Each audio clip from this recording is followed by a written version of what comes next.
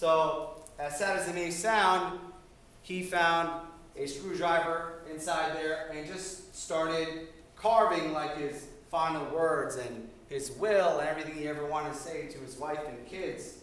And the next morning, he was found dead inside the refrigerator cart. And people started to realize what had happened. They saw the scratching on the walls, you know, the dents made by his fist, and the screwdriver writing down his whole life story and everything to his wife and his kids. But there was one peculiar thing that stood out. Now, the thing was, the refrigerator cart was actually broken.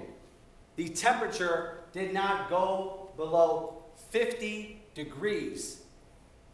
And it was actually a very shocking story. This is a true story, if you could look it up. He didn't die because of the weather. He died because he worried himself, had a heart attack, and just went into shock. And this is pretty fascinating to know that sometimes our minds could play tricks on us. And he had all the evidence to see that he was going to die, the temperature was down, but it wasn't the temperature that killed him. It was actually his thoughts. And I was just boggled by this story because I realized how powerful the mind is and how much everybody else has even discussed how much the mind state affected their success. Because Ruse, Pat, Martin, they all knew what to do and they've tried, they struggled, but it was something that was missing. And once they got the mindset right, all of a sudden their goals took on a whole new meaning. So there's actually a study done on the mind and fitness. And the next part I'm going to is how your mind is actually making you fat. There was a recent Harvard study done, and it was 80 housekeepers. Half of the housekeepers were taken into a small room just like this and told that all the work they were doing, cleaning, making beds, toilets, all that was going to go towards their exercise quota. The other half, 40 of them, were not given a seminar. They weren't told these things. Basically, they just said, hey, just go to work and do what you have to do. One seminar, that's all. After 1 month, the group that was told that cleaning toilets and making beds and doing the houseworking duties was implemented into their exercise quota actually lost weight. They lost inches, their cholesterol dropped, and they had a significant difference in their fitness. And this is an actual Harvard study done on the psychology of fitness and how much a person's mindset not just involves their motivation, their inspiration, but also their body composition, of how you can actually lose fat, drop your cholesterol, and lose inches by having more of what is called top-of-the-mind awareness. Basically, understanding that what I'm doing is going to help my health. And same thing with John's story and the housekeepers. You realize how much the mind has an effect on not just your fitness, but all your overall longevity. So I'm going to talk about one of my clients named Barbara. Barbara had a similar issue. That's not a picture, by the way. But I'm just trying to share her frustration. Now, Barbara, for many, many years, was trying to lose weight, and same old story. Tried every type of diet there is, low carb, South Beach, pickle juice, every single diet, no results. Same thing, workouts, tried different types, and couldn't make any results. So basically, she came to me.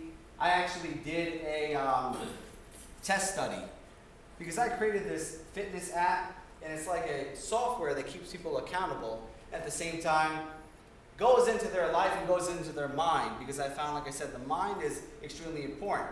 Now, Barbara, she never even came to my gym.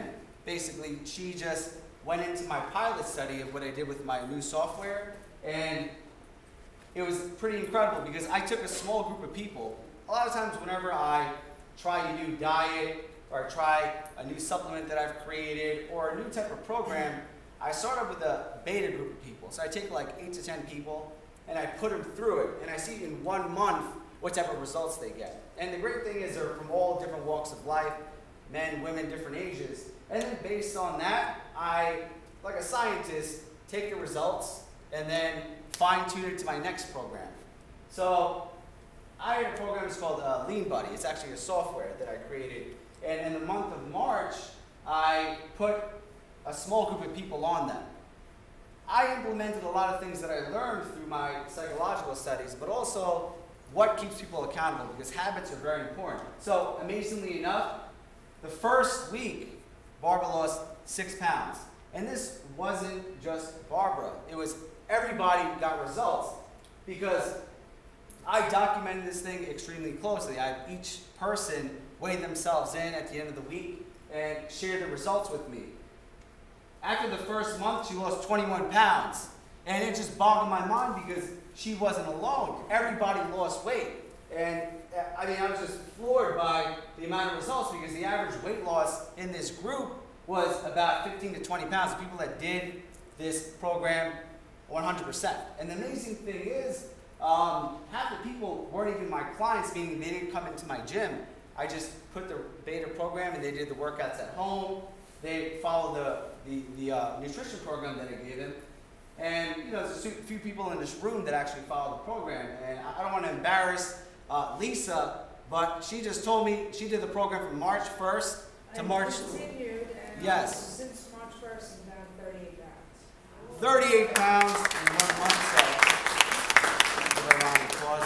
It's incredible. And I mean, I've been in this industry for 10 plus years, and I've tried everything, and I'm shocked by it too, because I've never gotten such results off a program. Lisa, like, what were some of the things that helped you? The accountability and doing everything at home. I work full time. I have 3 boys that play everything in the world. I run from work to practice to games to my husband works 24-hour shifts, so dropping the kids here, there, and being able to, okay, at 8 o'clock, 7:30 at night, do the exercises right there on my living room floor. My oldest son, who's 7, I'm losing about 6 pounds in a month because he wants to know what we're doing. And I told him we're starting again, and I've been sick for the last 2 weeks, so I haven't done anything. I've stayed. Actually, I lost a pound in like 2.5 weeks. I haven't done anything. And my son's like, when are we doing that again? I said, not tonight, buddy. I gotta go to bed. But it's great because I do everything at home. And I feel responsible that I had to let AJ know, and I couldn't let him down. It's easy to let myself down. But when he's emailing you and asking questions, wants your response, telling you good stories, I can't, me as a person, let him down. So it was accountability for me, which was wonderful. Yeah, oh, thank you for sharing, Lisa. That's incredible. I mean, you know, I've had people lose weight, but I think that's one of my biggest records. You know, 38 pounds in 1 month. I mean, that's incredible. And it goes to show you how the mindset is so powerful, and how once you get that turned on, all of a sudden you get incredible results.